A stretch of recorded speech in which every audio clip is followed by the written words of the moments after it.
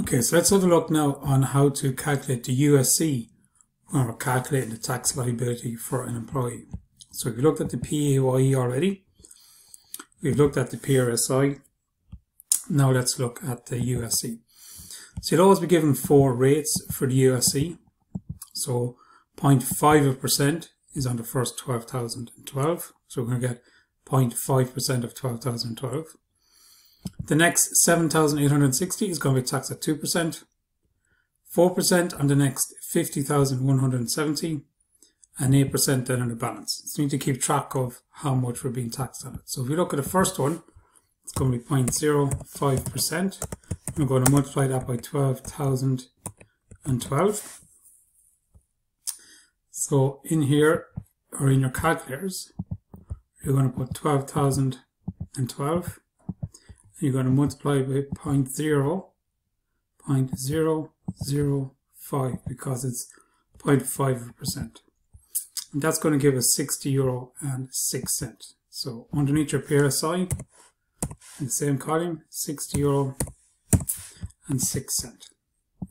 Now you go back up here to rates again. So it is 2% on 7,862. So first of all, we want to see how much tax we've left or how much income we've left to tax on. So it's 65,000 is how much his income is. We've taxed 12,012 already. So just going to see how much is to be taxed, and it's going to be 52,988. So the next 2% is on 7,862. So 2%, multiply that by 7,862. So in your calculators then, you're going to put 7,862 from the question, and you're going to multiply by 0.02, which is 2%. And you're going to get 157,024. So 157,024 is your next one. So if you move down along here, so let's take away the 7,862, see how much income we've left to tax.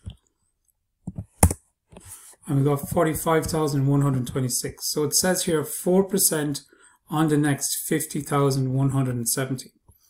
So we have 45,126. So that's how much we're going to tax at 4%, because that's what's left. Okay.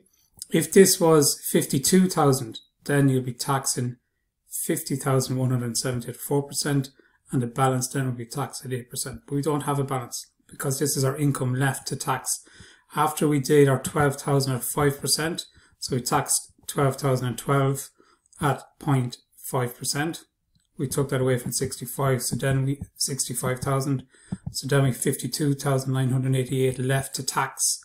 Then we taxed 2% of 7,862. So then we took that away from the 52,988, and that's given us 45,126. So 4% multiplied by 45,126. So in your calculator, 45,126, going to multiply that by 0.04. So that's going to give us 1,805 and 4 cents. So 1,805 and 4 cents.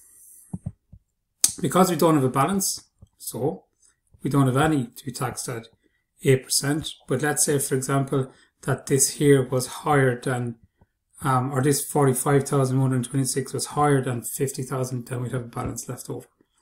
So that's all your USC. So we got 3 USC charges. So we're going to add all of them together to get your total tax. So remember, these will be given, your USC rates will be given to you in the question. You're going to take them one by one down along and just multiply by the rates, keeping track of how much we've taxed so far, because when we come to 4% rate and 8% rate, we're going to figure out when do we stop and when do we keep going. And that's how you calculate your USC rates.